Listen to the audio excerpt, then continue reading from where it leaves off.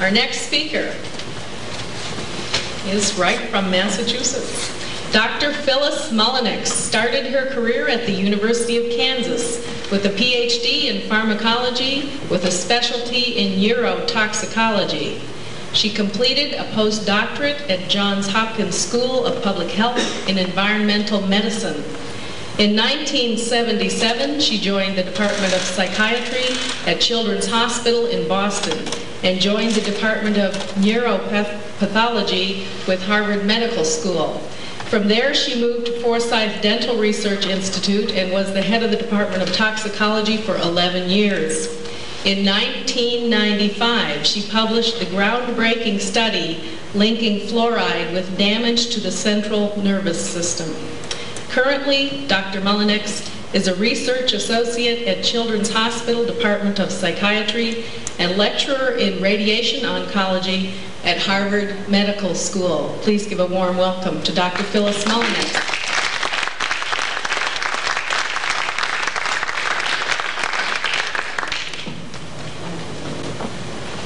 I want you to know I was born and raised in Missouri, the show me state.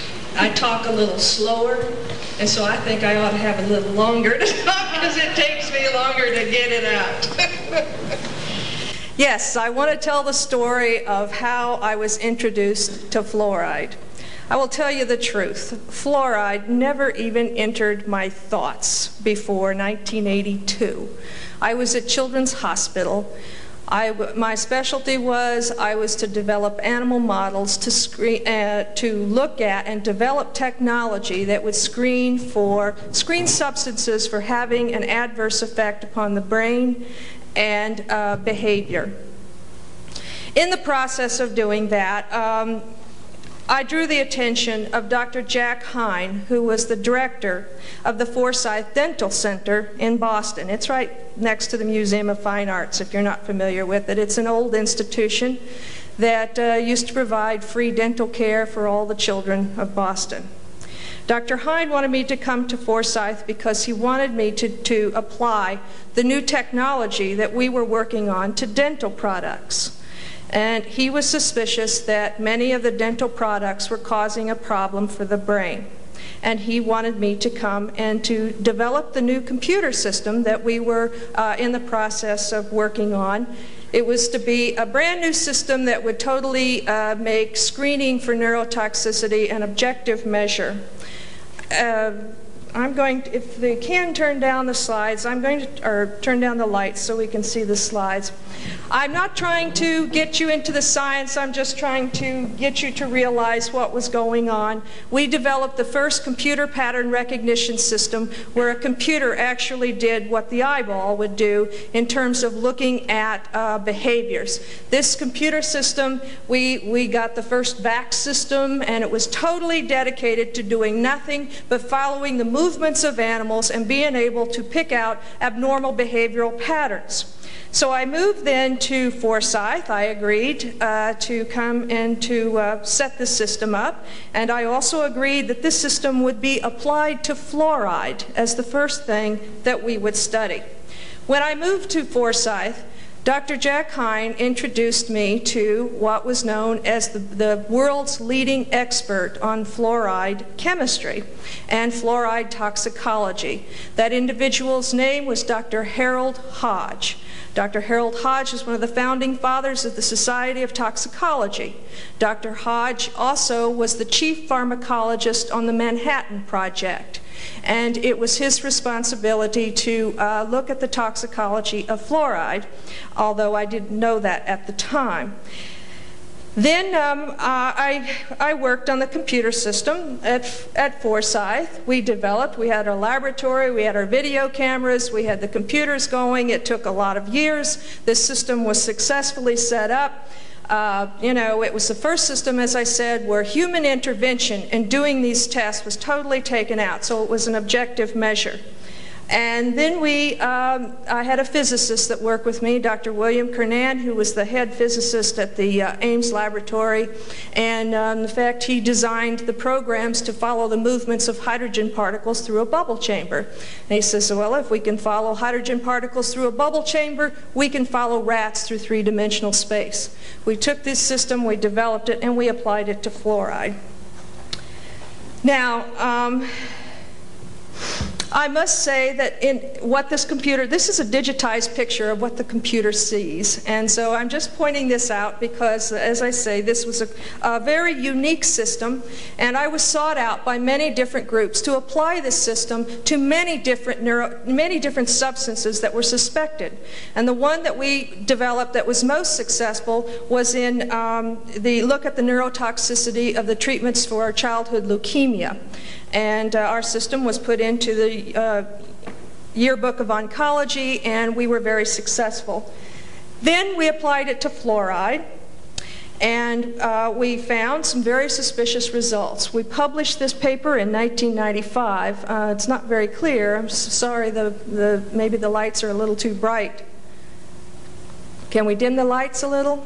Anyway, we found some very suspicious results. We published this in a peer-reviewed journal in Neurotoxicology and Teratology. I reported the results to Dr. Jack Hine, the director of the Institute. He got very excited. He says, we must fly to Washington and present this to the National Institute of Dental Research. He says we also need to report it to certain industries, which I proceeded and I did. I submitted a grant to the National Institutes of Health in 1992 to look at this.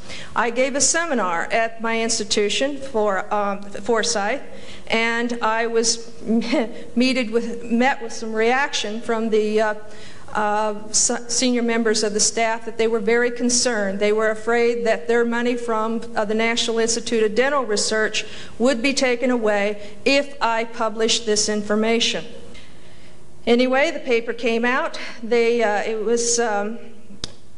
Forsyth notified the National Institute of Dental Research prior to it, and they asked me to do a television conference on this before my information came out. They wanted to see what we were saying. In 1994, I left Forsyth and chairman of that department, or head of the toxicology department. Then what I found in that study were three basic conclusions. There was no question that behavior was vulnerable to fluoride. Whether you got a very short exposure, and this in animals, if they're young, if it's prenatal, or if it's early postnatal, all you needed was 2 or 3 days exposure to this, and it caused a permanent change in behavior when the animals grew up. That's all the exposure. If you took all the other exposures away, and they got none other but that one exposure, that was it. It was enough to permanently change their behavior. Now, also in that study, we found that the effects varied with age. If you were prenatally exposed, it was hyperactivity was the problem. If you were exposed as adults or at weanlings, we called it the couch potato. The problem was that they were hypoactive and very slow. Also, we found that the fluoride accumulated in the brain. And this is very different than what the literature had said before, because the literature had shown before, but they didn't do it appropriately. They said that it does not get into the brain and it does not accumulate, and we know that that is wrong. And this is just to show you some levels. For example, a control and exposed female in the hippocampus of the brain, some of the areas it's doubling and tripling in actual amount of fluoride in those regions of the brain. So we knew we were in trouble. The paper came out, and I started getting response from all over the world, and that's when I started learning that there's more to this fluoride story than just that it's good for your teeth. I got more information because I was upsetting people by saying this, and I learned that fluorine is a natural element. It is in a lot of different things. It's more common than chlorine and nitrogen, or as common as chlorine and nitrogen. And it's more common than carbon even. And because it's so ubiquitous, that assures that you are going to be exposed to fluoride, whether it's in your drinking water, whether it's through the air, whether it's via food or soil. You're still going to get exposures to fluoride. The other thing that was concerning was there are a lot of occupations out there that you are being exposed to fluoride to, whether you know it or not. If you work with aluminum, if you work with magnesium, if you work with any petrochemical, if you are in coal production, if you work in a glass factory or a brick factory or a tile factory, all of these will assure that you are going to be exposed to fluoride. You absorb it through your skin, you can inhale it. And to your body, it doesn't matter where this fluoride is coming from, your drinking water or wherever it's coming from, to your body, it's the same thing. I found that fluoride is at the hazardous waste sites, the EPA's national priorities list. Yes, it's a pesticide, as mentioned before. And then I found that fluoride is used to process uranium, and it is used to produce atomic energy. And so this really concerned me because I didn't realize, coming from a dental institution, I thought that fluoride was only coming from drinking water. I really didn't realize that when I drank a Coke, when I drank Snapple tea, when I drank grape juice, that I was really adding to my body burden of fluoride with all these others. So I thought this was important enough to submit another grant in '96. And the information, they were still a little scared about this, and they said, gee, there doesn't seem to be a link between the brain or bone problems. I don't see how this could be possible. And then in walked Cliff Honecker into my life, and he asked me 2 questions. I'd never met or heard from this before. He knocked on my door, and this summer, as a matter of fact, in 1996, and he asked 2 questions. He asked me about my CNS work, and he asked me about my relationship to Harold Hodge. Remember, Hodge was one of the people in my department of toxicology I'd worked with, and he was a chief pharmacologist on the Manhattan Project. This man had never said anything to me in all that time. He asked me lots of questions about what we were doing, but he never actually said what was going on. Cliff showed me some documents then from the Manhattan Project that had recently been declassified. I then got a publication from 1949 where this man had been there when they actually started working with the fluoride and did the original toxicology studies. And they described what happened to some of these people when they were accidentally overexposed to fluoride. And here's what he found. All the seriously injured individuals were unusually nervous, apprehensive for 4 to 5 days after the accident. One individual was definitely overstimulated for about 3 days, exaggerating all facial expressions and being unusually verbose and talkative. At times, he was almost incoherent. The other seriously injured patient, although normally quiet and placid, became very apprehensive with a similar tendency toward the exaggeration of statements. The opinion of all observers held that the mental reactions were more than could possibly be explained on a fear-reaction basis. The second accident that they had, the mental status for the first 5 or 6 days following the accident was marked by general sluggishness, the couch potato syndrome, with transient periods of restlessness, irascibility, and nervous tension with occasional silliness and loss of contact.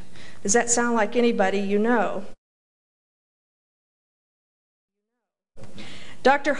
Hodge in 1965 wrote another book. This time, though, in that book, all he talked about were the effects of fluoride on bone and teeth. He did not talk about anything about these CNS effects. But then, Cliff showed me some documents from 1944. And in this memo, I just want to point out a couple of statements. This memo was marked top secret, and no one knew this, and it's dated April of 1944. And I can't hardly read it from here, but it says, it's to Stafford Warren, who was part of the head of the project. And they talk about here that there is clinical evidence to suggest that C616, that's uranium hexafluoride, may have a rather marked central nervous system effect with mental confusion, drowsiness, and lassitude as the conspicuous features. it seems most likely that the fluoride component, rather than the uranium, is the causative factor. They knew in 1944 that it was causing a problem.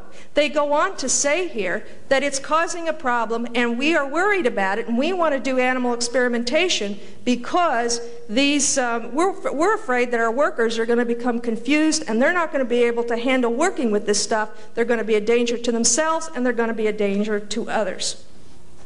The memo goes on. They set up a budget. They gave money to these people to do the studies in rats that I just did in 1996. They had the budget. It was approved. The Colonel and the Manhattan Project said, yes, go ahead and do it. This office approves that this experimental program can go forward.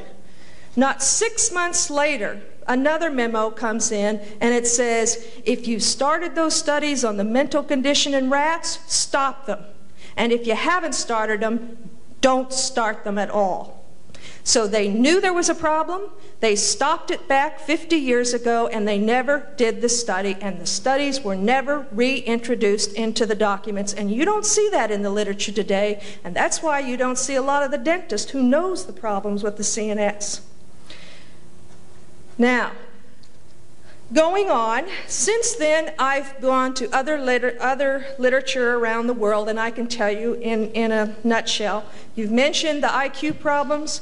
You've mentioned, I can tell you that there's a review that's recently written, as recent as 1994, that says the syndrome that you have if you're exposed looks a lot like the chronic fatigue syndrome. Now, I can go back to the 1950s where these people, they talk about their memory loss, they talk about the problems with coordinating their thoughts. These are documented and they do exist, but you can't find them in the literature in the United States. I had to go outside. I had to wait until someone knocked on my door and showed me declassified documents that these problems were known about some time ago. Then I have to go on. I see I'm a little too slow, but one of the last documents I saw that just blew me away, and I said, if I do nothing else, I've got to get out so that the people do have the right to know this. They went out, they had one big accident or a lot of release of the fluoride. The chief pharmacologist, Harold Hodge, that I worked with, went out and he writes a memo about his visit to the site. And he says there's no question it's hydrogen fluoride. There's no question that the people are sick. There's no question that the fruit is poisoned. There's no question that the levels were so high that there had to be an agricultural embargo on the fruit, which was stopped. There was no question that people were being poisoned. And then he turns around and says, should we try and alleviate the fear of the public about fluoride by telling them it's good for their teeth? So the next time someone comes up and says to you that fluoride is good for your teeth, if I were you, I would just say no.